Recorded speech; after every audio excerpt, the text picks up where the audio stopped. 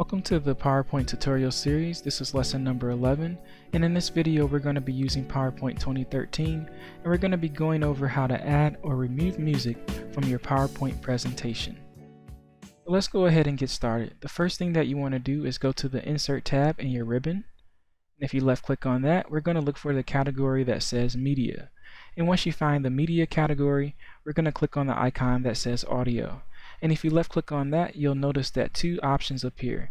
The option to add audio from your PC or to record audio and insert it into your project. In this case, we're going to be focusing on how to add audio from your computer. So let's go ahead and left click on that. And then you'll see that the dialog menu appears for inserting audio. And the way that you'll know that is if you look at the top of your screen, it says Insert Audio. So I'm just going to go ahead and pick a random file from my computer to insert into this project. And once you find the file that you want, let's go ahead and click on the Insert key. And that's going to insert the audio into our PowerPoint presentation.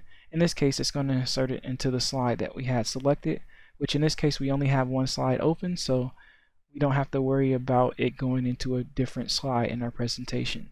If you want to move this audio control player, just simply left click on it and drag it to a different position.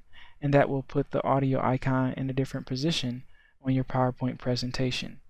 If you wanted to preview this, simply click on the play icon and that would preview the audio. In this case, I can't actually show you that it works because the way that I have the audio set up for recording this tutorial, it won't allow me to actually play the music back for you in this case. So I do apologize that I can't do that for you, but trust me, it will work. If you click on the play button, it will play the audio.